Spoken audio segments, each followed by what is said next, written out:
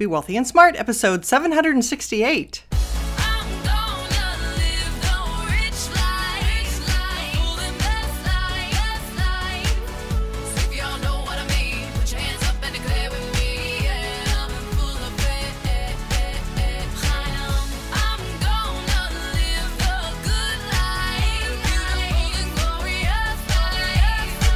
Step into a world of wealth and financial freedom without budgets, boredom, or bosses on Be Wealthy and Smart.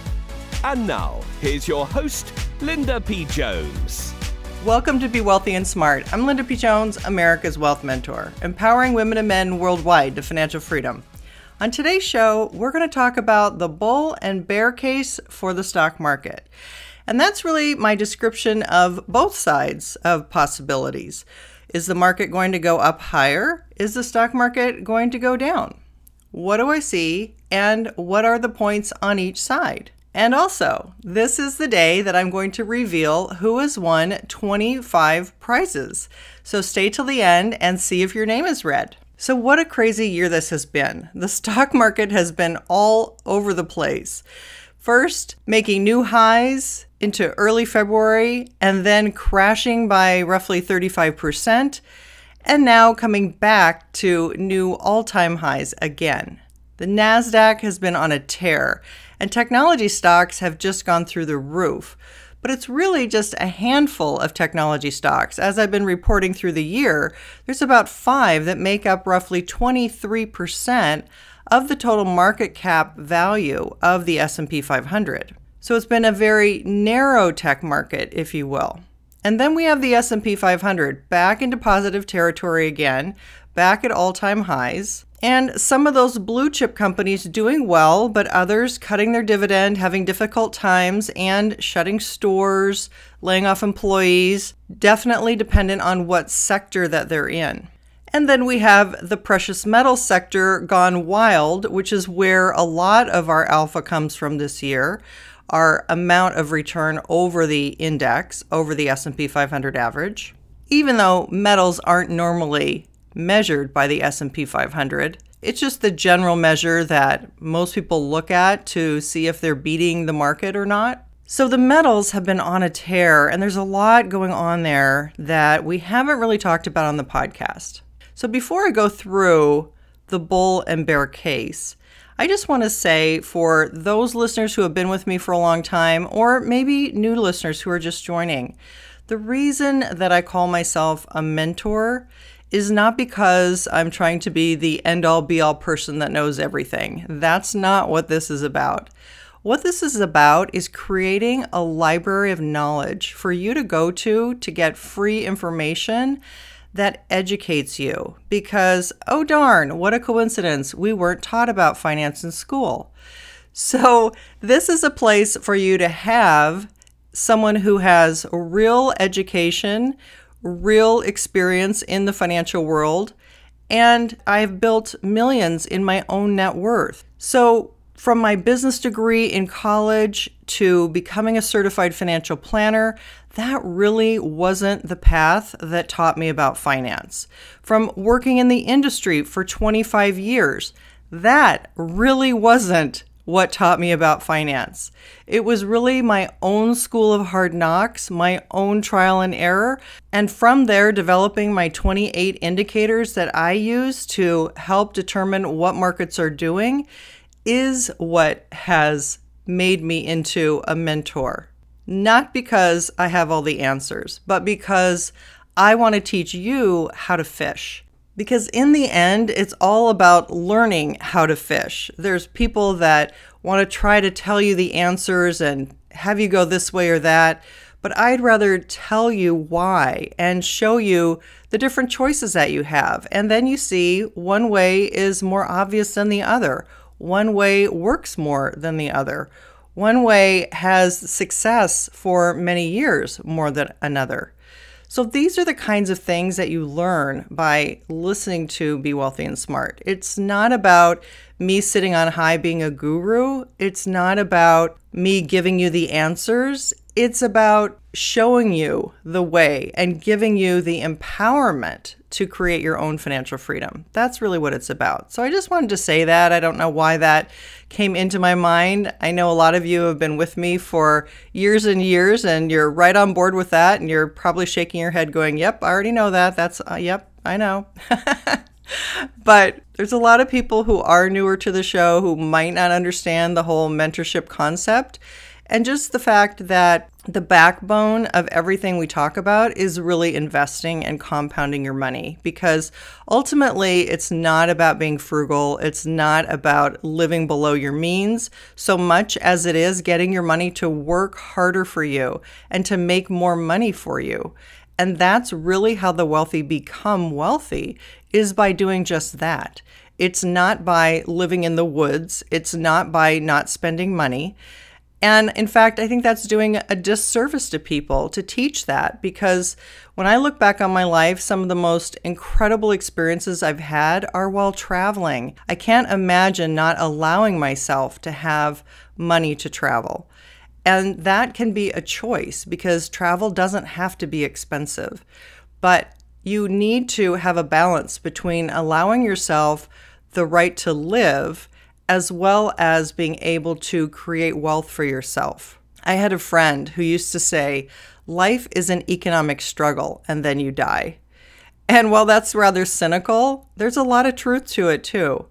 And what he was saying is that he had a very difficult time supporting himself and just earning money. He was an entrepreneur and he never could seem to really pay the bills and get his business going very well. And so it was always a struggle for him, and it never seemed to get any easier. And that's because he was focused completely on the income side of the equation and not on the investment side of the equation and getting his money to work harder for him. Now, a lot of people in the FIRE movement are focused on investing. And in fact, that is what is getting them to the point of being able to retire early, is they've saved some of their income and then put that money into the market and been able to compound that money. It's not so much the skimping, scrimping, not spending side, although that gave them capital to invest, but it's really the investment and the compounding and having your money work harder for you that is going to get you to financial freedom. So I don't know, there was just some reason that I felt like I needed to reiterate some things that I haven't said for a while. I just wanted to give you that clear message of why we do what we do here and why it's important for you to go back through the podcast library and learn all of the things that are there, starting with why mindset is so important, because it is the first step to all wealth. And that's completely left off from Wall Street, from the investment industry, from everything I've ever seen about finance. They leave out mindset. All right, having said all that, let's talk about the market.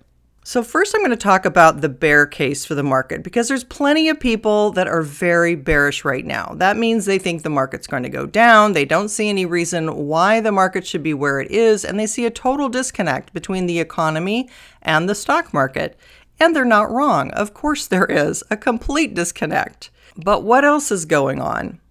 Well, besides the narrow market, where I said just a handful of companies are really taking the majority of the market capitalization, or are responsible for the majority of the market capitalization, we have PE ratios off the charts. When you look at a company like Tesla, selling at a price to earnings ratio of 1,170, that means for every $1 of earnings, you're willing to pay $1,170. That's what it means when you buy a share of Tesla stock. And we also have a company like Amazon trading at 131 for its PE. So that means for the next dollar of Amazon earnings, you're willing to pay $131. So you see, the PE ratios have really gotten up into the stratosphere. When you look at the average historical PE ratio being about 16, so typically for $1 of earnings, historically, you would pay $16. You can see how the market is so crazily expensive. These PE ratios, I remember back in the days from 2000, and that's when we had a disconnect like this. We had technology companies gone wild, and we had high PE ratios, and it had nothing to do with what was happening in the economy. In fact, there were many signs that the economy was slowing down, but yet technologies just kept going and going and going. We also don't have the full economy even open again. So while the stock market is at these highs, we're not even able to function normally, and that means lots of businesses are struggling. Maybe some can't even open, or maybe some are going bankrupt right now. So there's a disconnect with the reality of businesses versus publicly traded companies. And then we have the new numbers of 1 million people recently filing for unemployment, a huge number. And again, that total disconnect.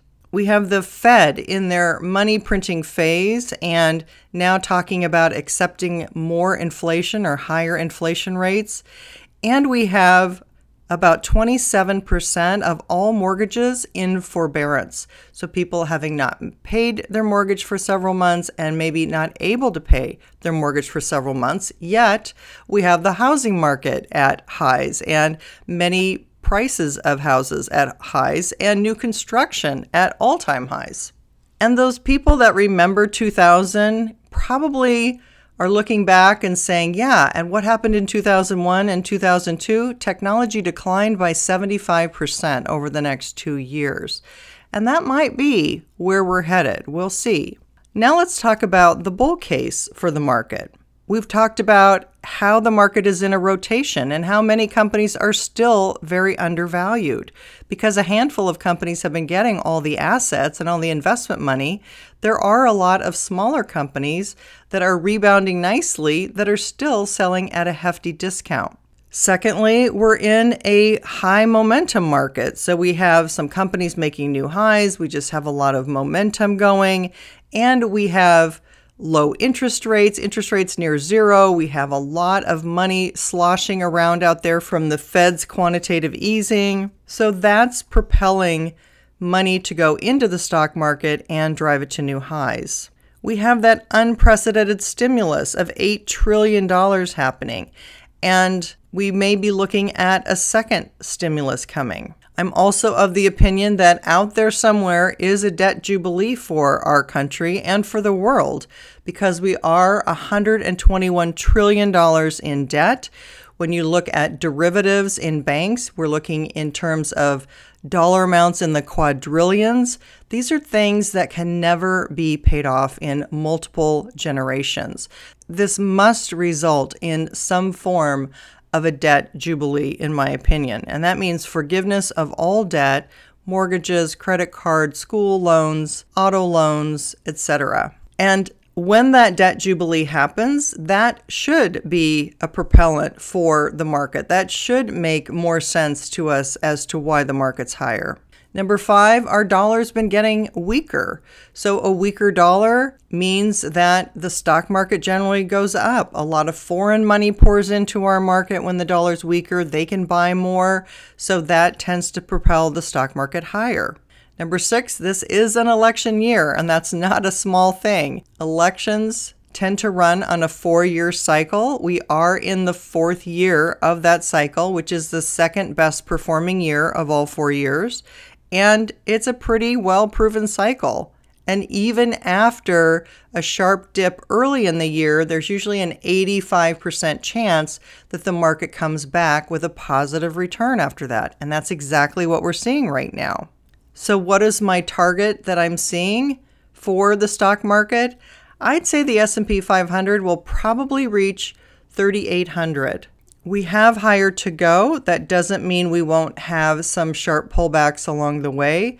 I am anticipating one point before the year end where we see a pretty sharp pullback.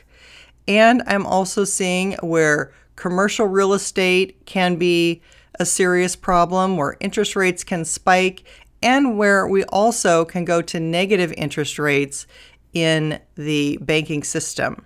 So all of this craziness is still out there yet to come in the last quarter of the year. So it's going to be a rock and roll quarter, in my opinion. We're going to see a lot of things that we haven't seen before, and it's going to be a bit Crazy. But then again, this is the year 2020 of that 2020 vision, and we are having craziness all throughout this year. That's what this entire year has been about, is ups and downs and craziness and unexpected things. So I just think there's more of that ahead.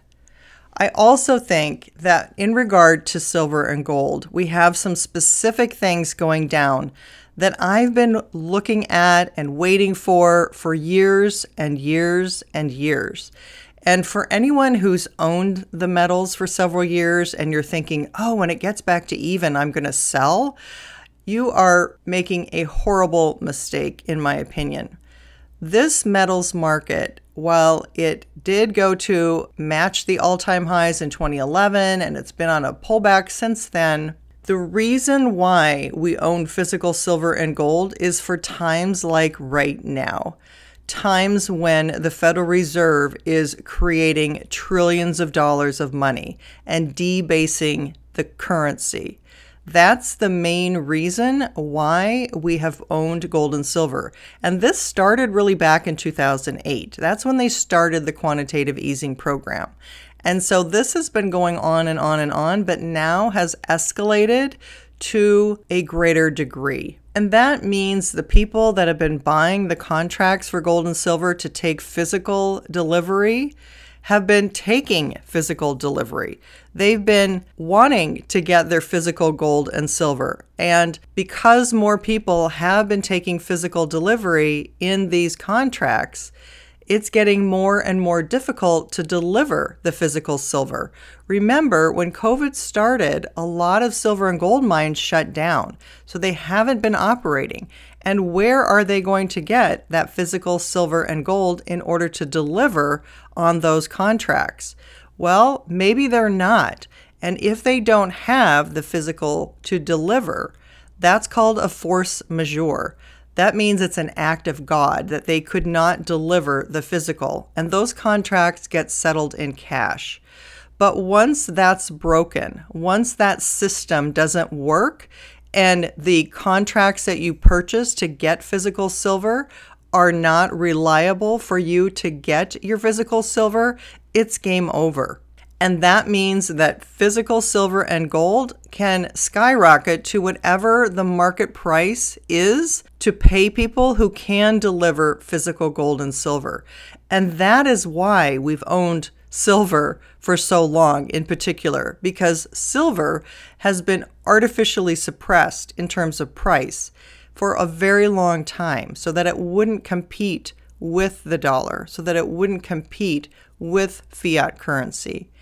And now, if that physical silver is not available to be delivered, that is going to be like pushing a ball underwater and letting go, and the ball pops into the air, and it's going to pop as high as the supply and demand will determine. So we don't know what that is, but I can tell you, just based on inflation-adjusted prices, when we look at $50 silver from 1980, that inflation-adjusted price using John Williams from ShadowStats' real inflation index, which is how they used to calculate it before they took out food and energy, when you use the real inflation index that used to be used for years, that puts the price of silver at a $600 inflation-adjusted price to equal what $50 silver was in 1980.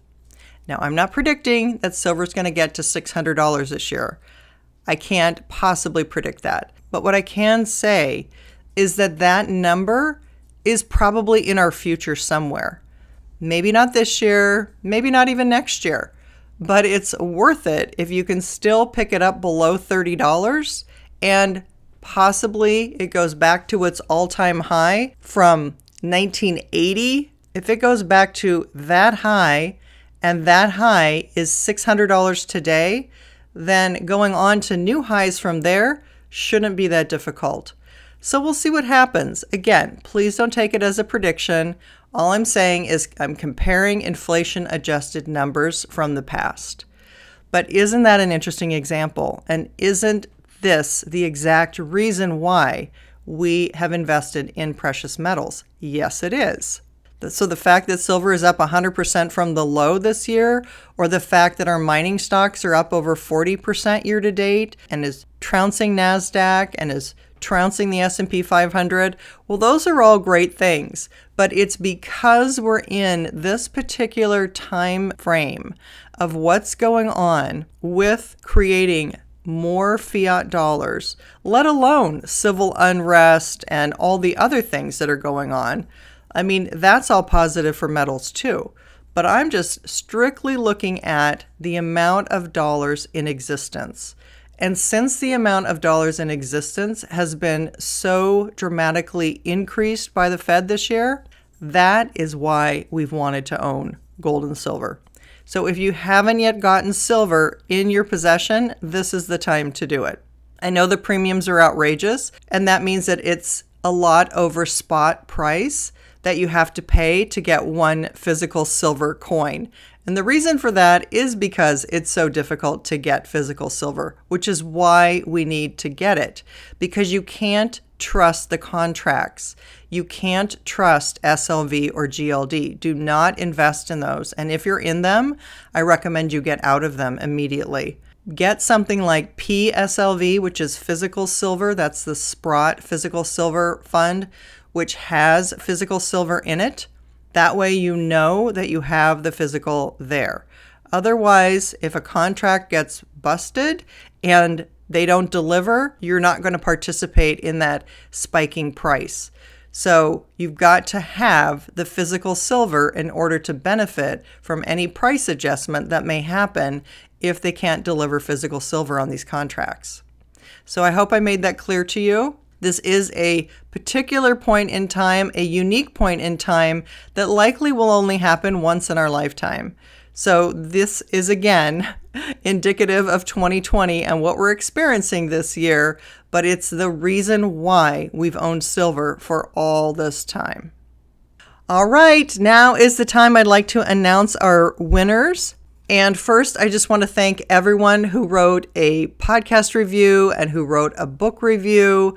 I am so grateful that you wrote these reviews and took the time to say a word about the podcast. I learned so much about what you think about the podcast, what you like about it, and I receive all of your lovely things that you said in regard to my teachings, things you've learned from me, how you have been advancing in your own knowledge, and that is the whole point. So that makes me feel very grateful to you for being a listener and for being here all this time. So thank you, thank you, thank you to everyone who did that. And now I'd like to read the 10 winners who won You're Already a Wealth Heiress, my book, which was named to the list of all-time wealth books by Book Authority. And I'm happy to mail these out to you. All you need to do is contact me by email at lpjhome@gmail.com and put book winner in the subject line and let me know what address to mail it to. So our first winner is Richard Howes, Howes. Our second winner is The Rookie Investor. The third winner of the book is TMeka, capital T, capital M-E-K-A. Number 4 is JudyTCAmber. So Judy, capital T, capital C, capital A, M-B-E-R.